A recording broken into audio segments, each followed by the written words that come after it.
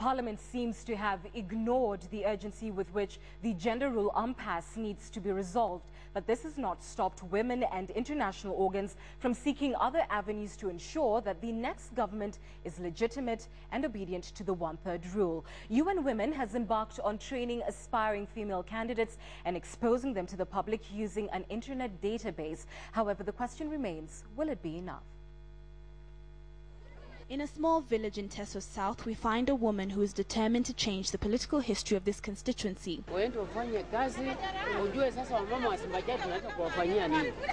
women here look up to Mary Embarked for being brave enough to take on the men in the upcoming general elections, where she intends to vie for the position of Member of Parliament for Teso South. Since independence, the larger Teso region has never voted in a female representative, based on the mentality that women are best suited for other occupations. We need a change, and we need a positive change. And how are we going to measure this change? There has got to be progress. And we cannot measure progress if there is no action.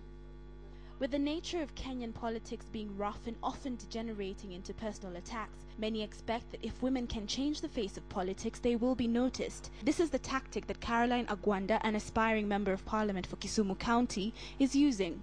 I believe in the people, and it's the people who have the power to either tell me, Carol, you are capable, or Carol, you are not. What we encourage women is to say that you don't play the game in the same way that the men are playing it. You have other assets, you have other values, you have other virtues. Use those. And like somebody said earlier on today, saying make it an issue-based campaign. Don't make it necessarily a financial campaign, because it will be very difficult for women to mobilize. There is a stalemate in Parliament over how to ensure the one-third minimum gender rule is obeyed. But the debate on how to empower women is still going on at the grassroots. One of the major issues is to ensure that women know what they are up against by understanding the Kenyan political environment. And there are various tools and various avenues that are there for women to exercise their right. So they have to be knowledgeable, they have to understand what it takes, know what positions they want to vie for, what political parties exist, know who their allies are, and work with that process. Another way is to ensure that the public knows about the female candidates who are vying in the next general elections.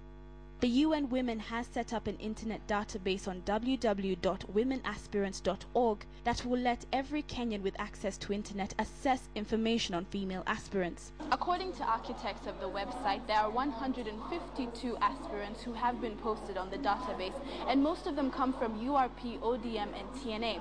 This is out of the 51 already registered political parties. This could mean that most political parties have not submitted their candidates' information, or that the parties have not made the arrangements to meet the one-third minimum for each gender stipulated in the Constitution. Another challenge is that many women are vying for the women representative seats and not aiming higher for seats such as members of parliament and senators, where the critical mass of women is needed to ensure the next government is legitimate. Most of them are going for ward representation. And we do realize that the field of county representation, women county representation, is going to be very, very crowded with the ladies. So I would like them to be strategic in their approach. Women make up 52% of the country's population and only 9.8% of parliament. With half of the population being women, the solution to this stalemate may just lay in the hands of Kenyan women. No matter what the parliament decides, the challenge will be on women to prove that they have what it takes to face off and indeed beat the men to take over the seats in their constituencies, wards and counties. Catherine Omwando, KTN.